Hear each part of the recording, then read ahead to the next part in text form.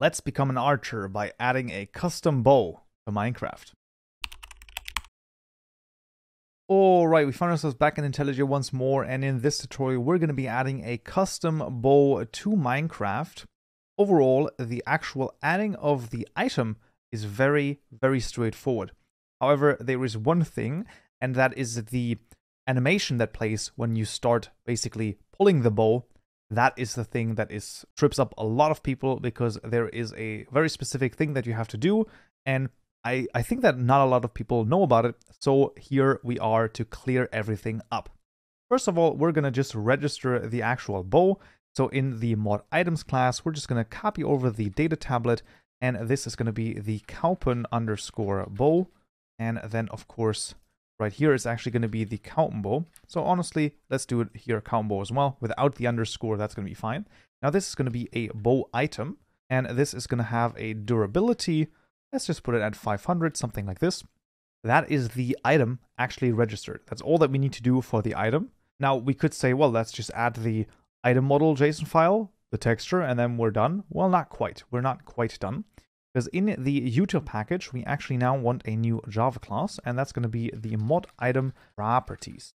And this is exactly what you're going to need. So you're going to need a custom item property. What we're going to do is we're going to press shift twice, and we're going to search for the item properties class. If you don't find it here, just click this, little include non-project items button, and then here it is in Net Minecraft client renderer item. And then right in here, we have everything we basically need for this, and we can actually go down, and we should find very fast the pull right here. You can see register items bow with a pull here, and then we have register bow with pulling. So overall, you can see there are other items that also have some of those item properties, and the item properties are similar to the block state properties, as in they change the model of the item so that it has a different texture. So for example, you can see the clock, of course, changes its actual texture depending on the time. Makes total sense, and that's really cool. And this is somewhat related to this. However, of course, the block state properties are a little bit different than the item properties in this case. Now, in our mod item properties class, what we're going to do is we're just going to add a public static void, and we're going to call this the add custom item properties method. And then I'm actually going to copy over the make bow method, because this pretty much just is the same thing as this. So I just copied both of those methods right here and just added the item properties.register here at the very front. And then what we can do, we can just say make bow mod items.Kaupenjoe.get, and there it is. If you have a second bow, you can just duplicate this and then just add the second bow right here. You can just call this as often as you might need. And now the first question, of course, that is going to be asked is, what is all of this craziness here? The general idea is that these are predicates. So the idea is that what is going to happen is they are going to check whether or not something is true. So in the item model JSON file that we're going to create in just a moment, we're going to have two predicates. One of them is going to be called pull, and one of them is going to be called pulling. And what we're going to check is if they have a certain value, then what we're going to do is, if they have a certain value, then we might overwrite the actual item model JSON file with another item model, and then just points to a different texture. And the pull here is this should be a percentage scale of how far the bow has been pulled so far.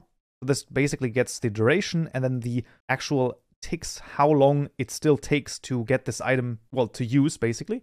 And then the pulling is just, you can think of it as a Boolean, right? 1 or a 0, which basically is true when you start right-clicking the bow, when you have either when you're in creative mode or when you have an arrow inside of your inventory as well. That's the general idea, and we're going to see the actual item model JSON file in just a moment, because first of all, what we need to do is we need to call this method right here inside of the tutorial mod class in the client setup.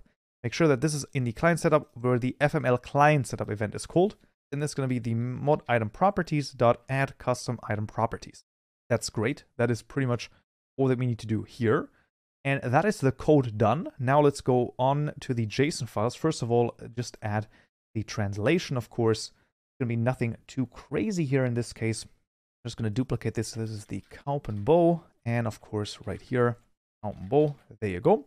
And then the item model JSON files. Now those are going to be pretty freaking crazy because there are actually going to be 4 of them, and we're going to see how they look like. So you can first of all see a display. This is just to, well, get the item to display properly. But then we have the texture. So this is, apart from the display, we have a normal item parent, a normal texture that is pointed to. But then we have this overrides here, and you can see where it's looking for a predicate. It's called polling. This is exactly this one right here. And if that is 1, what we're going to do is that then we're going to override this model that we're currently looking at. So this Kaupenjoe model, we're going to override with this model right here. And then we're going to just take a look at this, and you can see that this just points to a different texture. So therefore, we're just going to show a different texture. What is very important in these, well, model files is that the parent here is always the one that points to it. So basically, when I say, hey, this model is overridden by this model right here, then the parent is actually the parent model. It should make intuitive sense in some way. Yeah, that is pretty much all that there's to it. If the poll is 65% done, then we're going to choose this model. And then if the poll is done 90%, then we're going to choose this model. That is really all that there's to it. If you want a completely custom item with those, model item properties, it's going to be kind of hard, definitely. Like, it's not going to be that easy, and you're going to have to take a look at this a few times, especially, of course, also with the unmapped parameters here. It's kind of it's kind of annoying to see what they are, and, that's going to be another thing. But overall, it is pretty cool, and you can basically make some pretty cool custom-looking items with it. But for the time being, we're just going to make a bow. So what we're going to do is we're just going to add the 4 bow textures as well. And that is, of course, in the item folder right here. It's going to add those as well, add them, and that is pretty much all that we need to do to add the custom bow. The real trick here is knowing that you have to use the item properties to register it with the item, because how they're doing it is not with the actual bow class, they're actually using a particular item. This is why every time you add a new bow, you have to basically register the item properties again, because they're registered on the actual field here and not the class. That is sort of the, general overview. But now let's see if it works. Alright, we found ourselves back in Minecraft, and as you can see, the Kaupenjoe has been successfully added to the game. So now let's see if I start right-clicking. There you go. Both the texture in the inventory as well as in the world change. And I can try and hit the cheap. Well, if I can, actually. I don't think I... This is craziness. There you go. Take aim. And that is how easy it is to add a bow that actually works properly and looks properly into the game. Right, all of the code and all of the JSON files are, of course, like always, available in the description below in the GitHub repository and an individual gist as well. But otherwise, this would already be it for this tutorial right here. I hope you found this useful and you learned something new. If you did, I would very much appreciate a like. And don't forget to subscribe for more tutorials just like this one. I also want to thank all of my lovely Patreon supporters for supporting me and this channel. It is very much appreciated. And special golden thanks go out to MC Arctic for actually supporting me with the gold block tier. And I'll see you in the next tutorial. So, yeah.